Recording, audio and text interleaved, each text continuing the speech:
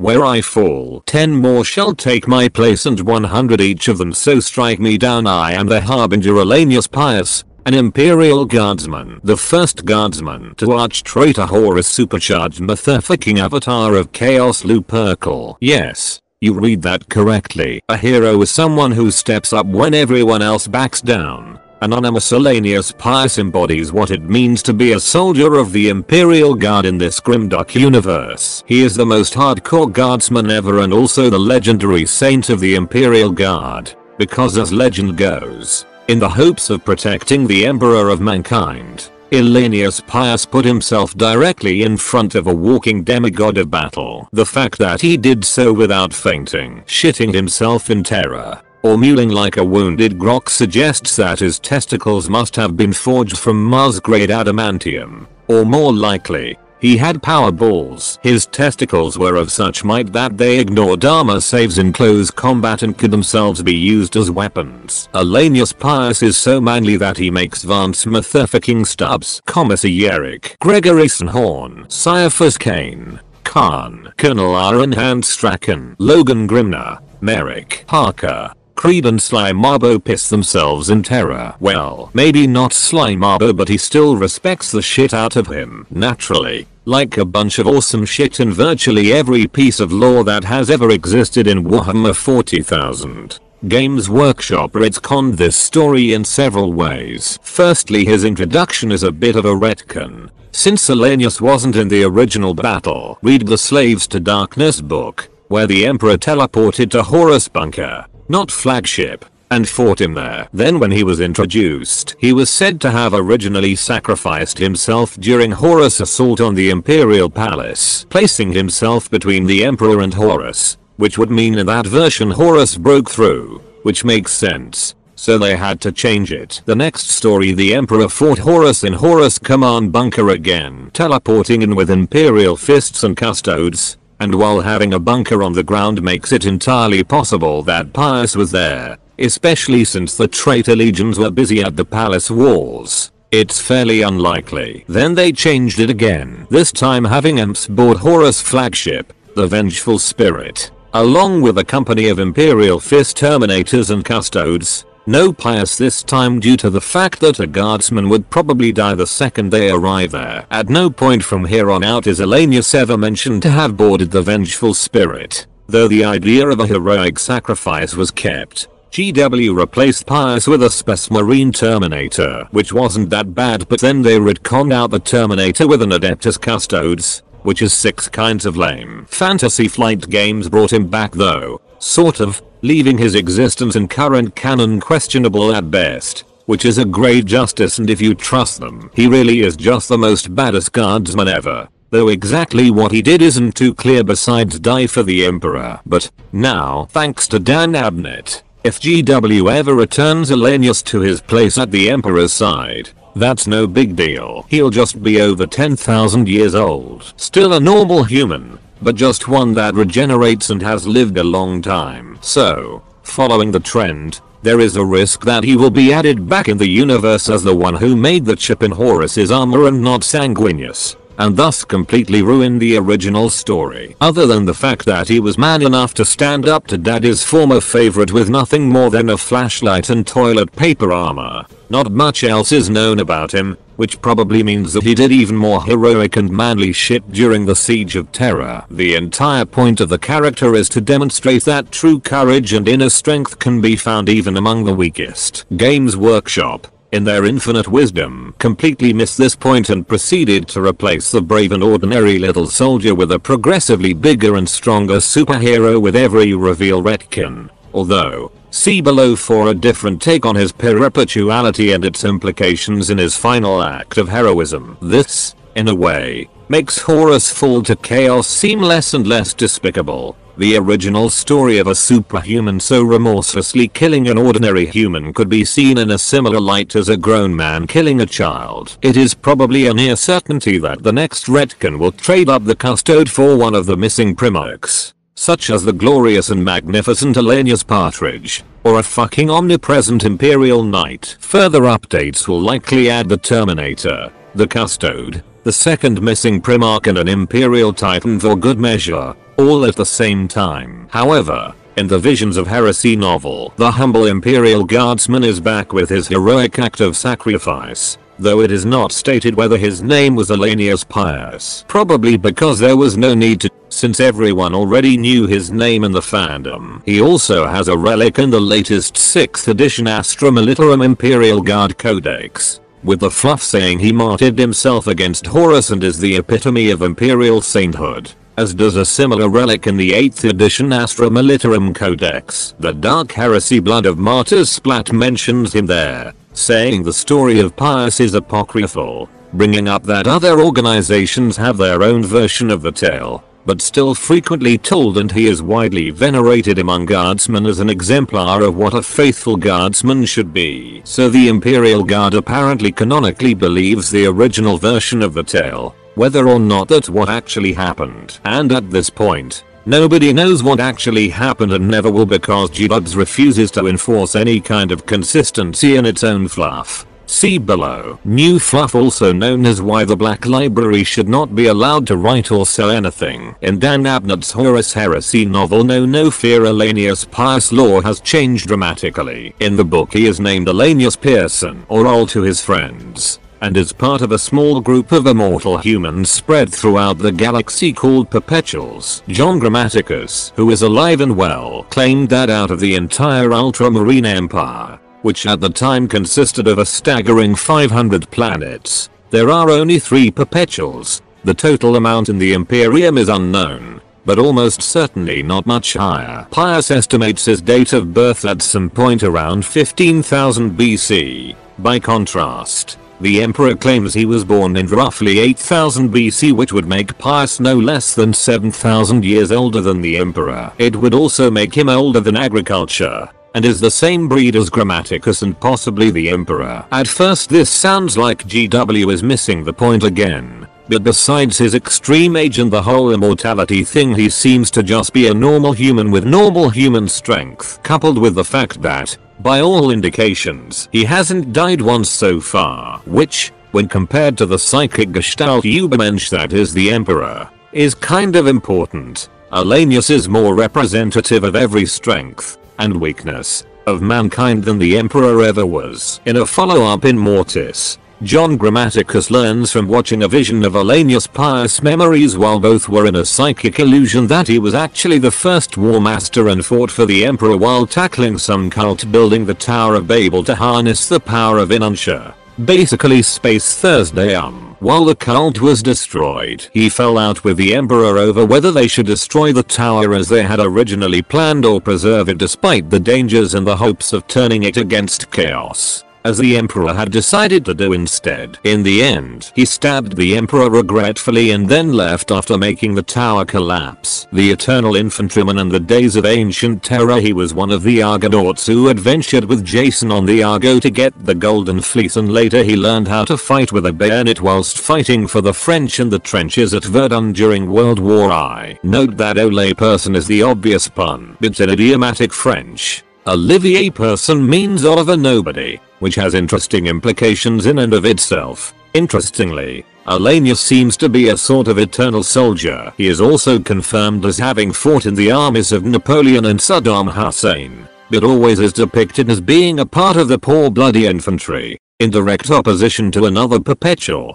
Big E himself, who is spoken of as having taken on the roles of various august and well-known historical personages, or at least being close to positions of power throughout history. There is also an implication that Ollanius always or at least usually fought on the losing side, which is also an interesting extension to this parallel. This makes him a sort of representative of the eternal ordinary everyman, and like almost every other Perpetual, he doesn't have superpowers, except the neat trick of not dying, and lives ordinary lives, again and again, as the Emperor says to him in the exchange quoted above. This is more in line with the original spirit of the legend of Ollanius Pius, and is a counter-argument to the more common view that he is becoming an Op Mary Sue instead of a representative of ordinary human strength and courage, the ultimate manifestation of which is seen in his actions aboard the Vengeful Spirit. We sometimes see glimpses of his soldiering past in unmarked,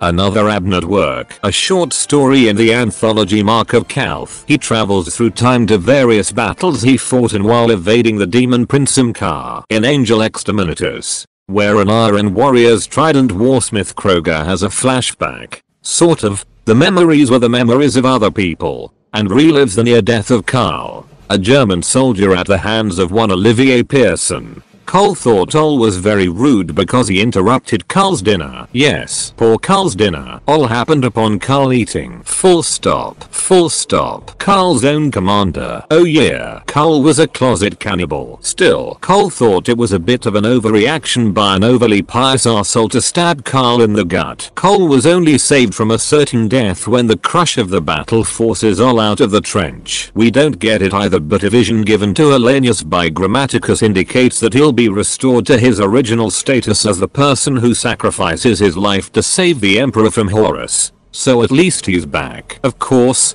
whether he actually dies when this happens given the Perpetual's ability to resurrect themselves upon death is anyone's guess. The confrontation with Horus might be true death for him, though. As an unmarked, he gets the distinct feeling that the current galactic clusterfuck is going to be the end for him. This might even make sense, given that he was killed by not only a Primarch, but Horus supercharged by the energies of all four of the ruinous powers during an apocalyptic confrontation which outright killed another Primarch and put the most powerful being ever to emerge out of humanity in a near-death state. Get hit by what did that? You're probably not going to get up, and immortality won't help you if your soul is snuffed out by one of the most powerful material manifestations of chaos ever. If he did regenerate, he'd probably wake up on the vengeful spirit unless his body was moved. Perpetuals don't teleport when they die. They just heal and wake up. This might wind up being a far worse end than having his soul shredded. See over on the page for Perpetual where we say that they've drawn the short straw. Here's an example of why.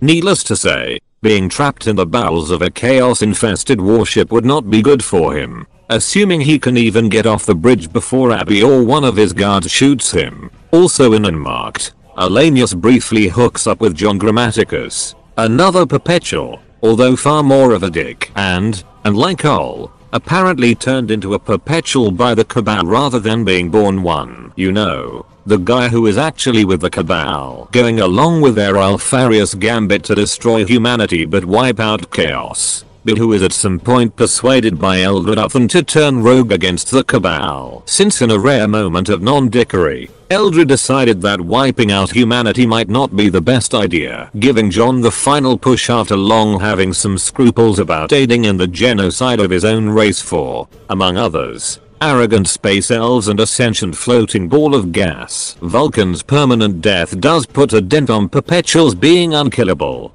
Artellus Numenor had to sacrifice himself to bring Vulcan back from that death. In the fury of Magnus, the titular Primarch himself uses his Chaos Sorcery Seeker powers to permanently kill Redacted, which doesn't give Ollie a chance in hell he would survive the duel.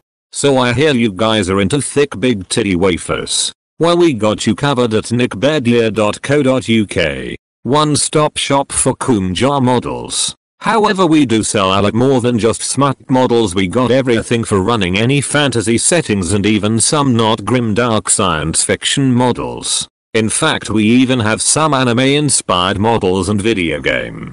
But if models is not your thing, we also have some role-playing adventures and D&D 5e meme subclasses. Also, every video we will be giving away all our homebrew content to a subscriber of the channel. All you got to do to be in with a chance is subscribe. Today's winner is this guy. Well done. Claim your prize by contacting us via email at neckbeardiacontact@gmail.com. Now let's get back to the video.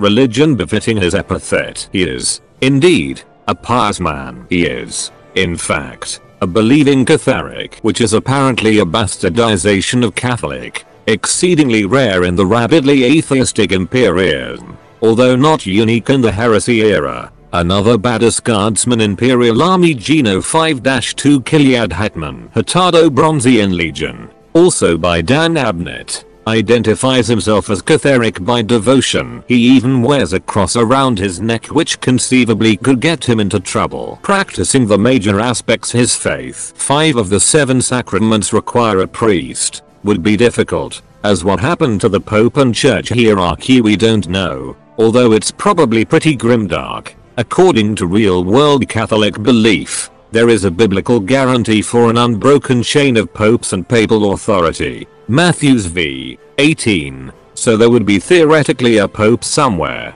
or on the way. The church in Graham McNeil's The Last Church wasn't Catholic, although it's sort of implied that it is a bastardized form of high church Christianity, at least an aesthetic which drifted in its beliefs over 30 millennia. Which isn't that surprising from the perspective of the sociology of religion. If it was really, however, the literal last church on Terra, and the real-world Catholic view is true, somewhere in some corner of the Imperium there is a man who is the Pope and the church still exists. Picking up sticks and moving probably would have been wise anyway. Several sci-fi writers have speculated about this sort of thing. A Canticle for Leibowitz by Walter Miller, considered a classic, has the Catholic Church surviving several end-of-the-world techno-barbarian type scenarios, preserving civilization, and enduring over many millennia, eventually spreading beyond Earth. Despite the emperor hating religion, Ollanius was still doing the right thing by the tenets of his by then ancient faith. Explicitly says that soldiers should obey orders and people should respect their governments and leaders in general. Cf. Romans Ziv 3ff. Referring to the emperor of the time. Sa change beaucoup de choses,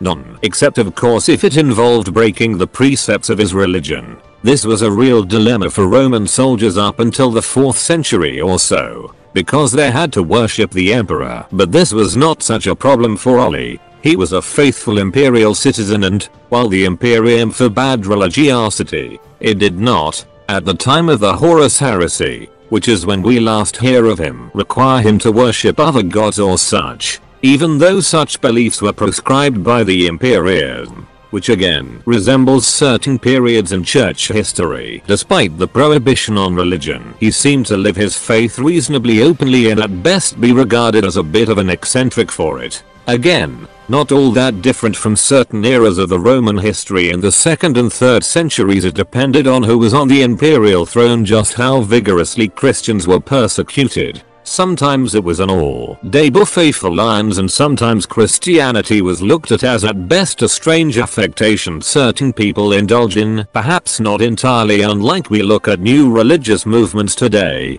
In fact, ancient Rome, very unlike the 30k Imperium, would have had no problem with Christians at all if they didn't refuse to worship the emperor. You know, what Monarchia got blasted for in the 40k Imperium. The ecclesiarchy would have probably been pretty cool with Christianity if the emperor was ultimately seen as God, which would make sanguineous Jesus except for the resurrection part, which Christianity would not be cool with. So Ollanius being Catholic would be a problem for him either way, and probably at several other points in his life, maybe in the Iraqi army, for example. And one assumes at several points over the next 30,000 years or so. There is another fan theory that it refers to the Cathars, a heretical religious sect that the Reroll Inquisition Reroll Exterminate used in the 13th century. This is a clever play on words, but probably reads too much into it, but doesn't make any historical sense and doesn't really line up with the vague hints at Catholicism we get in the books. Saturnine. The redo.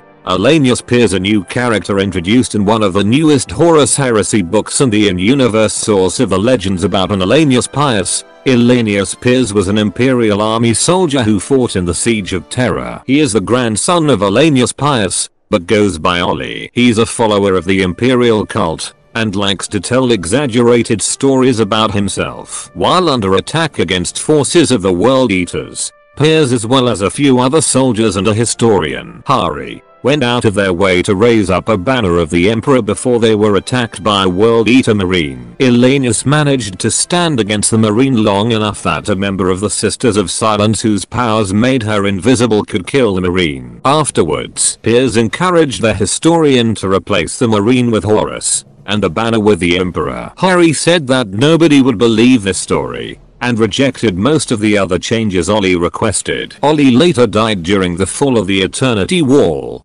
recreating part of the original Ollanius Pius story. As he faces down Angron, Ollie reflects the traditional Balls of Steel approach by challenging fucking Angron to a fight, defending the banner of the Emperor, and firing into the demon Primach until he is presumably rendered into a thin paste moments afterwards. Retafagatory warning. The following entry is so manly that reading it out loud may cause you to suddenly grow a beard. Girls, do not read this out loud. A far TGUI's explanation of the original Ollanius. Look at this fucking guardsman. He's spent months fighting a grueling war in which his enemies are demigods allied with demons. And now he's found himself in the closest thing to hell he's ever known. He probably wasn't even supposed to get teleported up to the arch-traitor's battle barge in the first place, and just ended up in the wrong place at the worst possible time. Somehow he's survived horrors beyond comprehension to make his way to the very bridge of Horus' flagship. He saw a veritable angel call upon Horus to answer for his crimes. And he saw that angel die as messily as any guardsman. His emperor, who he fervently believes is a god incarnate, even if he's not supposed to, lies mortally wounded. And Horus, perhaps, has taken a moment to gloat before he strikes the killing blow. And yet there he is, standing, all alone between the war master of everything humanity have ever fought against and the greatest being amongst all humanity, if even not godhood. His armor is slightly more effective than tissue paper. His weapon slightly more powerful than a flashlight. A single electrified claw from Horus' weapon is bigger than his entire body. He stands before a being infused by the dark gods with incalculable power. That cannon will obliterate his soul with no more effort than it would take him to swat a gnat. Nothing he can do could possibly make a difference. He could run. He could turn his weapon on himself. He could give in to the insidious whispers that echo from the ship's corridors into his mind. Ollanius Pius does the duty his emperor requires of him. He dies standing and holds the fucking line. A short poem about Ollanius Pius. The first time I hold my blood in my hands.